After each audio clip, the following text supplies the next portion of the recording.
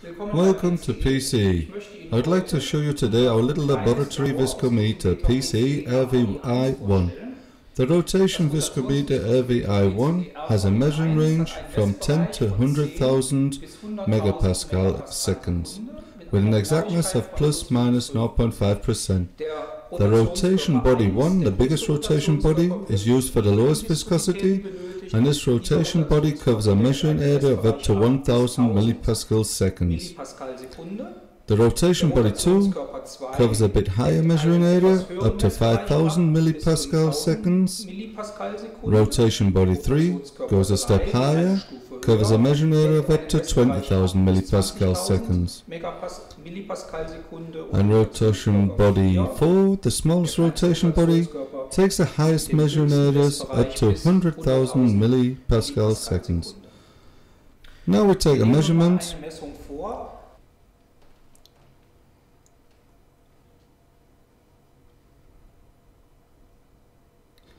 The groove has reached the surface, and then the optimal immersion depth is reached.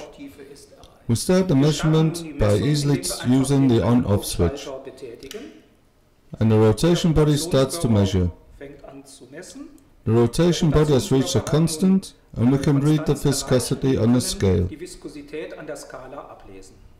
To read the result better, the fixed switch is used, and the viscosity meter is turned off. And now the measured result can be read.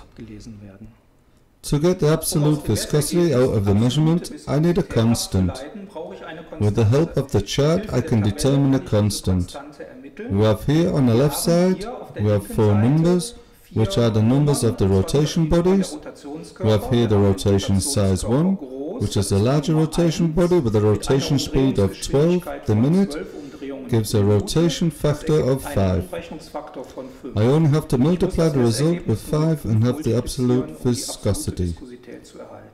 How would out of the scale value the right result be determined? For this you must know that the scale of the viscosity meter a percent scale is. I determine first the percent value, in this case 59%. By using a scale, I know through the rotation speed of the rotation body that the measuring area 500 millipascal seconds are. And the measuring result is here exactly 59% of 500 millipascal seconds.